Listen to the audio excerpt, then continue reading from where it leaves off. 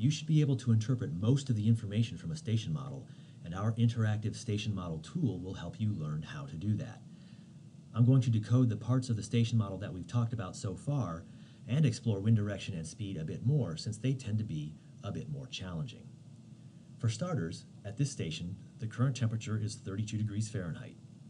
Temperature is the number in the upper left of the station model. The dew point is in the lower left, so the dew point here is 30 degrees Fahrenheit.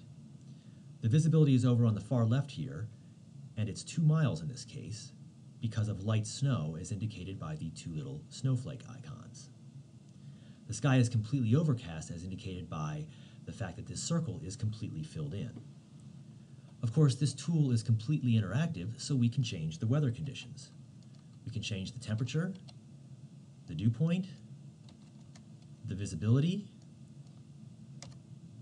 and the present weather. So now our temperature is 85 degrees Fahrenheit, our dew point is 70 degrees Fahrenheit, and our visibility is a half mile in a thunderstorm, and we can see the changes on the station model. I want to spend a little time specifically on wind direction and speed so that you get used to the conventions for those variables. First, the tool defaults to a wind from 180 degrees. It's important to remember in meteorology that wind is expressed as the direction that the wind is blowing from. If we assume that north is at the top of the image, south is at the bottom, west is on the left, and east is on the right, we can see that this 180-degree wind is blowing from the south to the north. We would call this a south wind or a southerly wind. We can change the wind direction to, say, 50 degrees.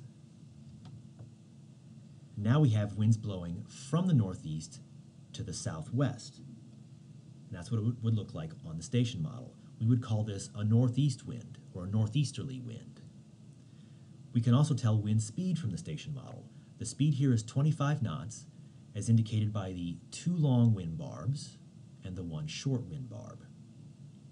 Each long wind barb represents 10 knots, and the short wind barb represents 5 knots, so we sum those together and we get a total of 25 knots.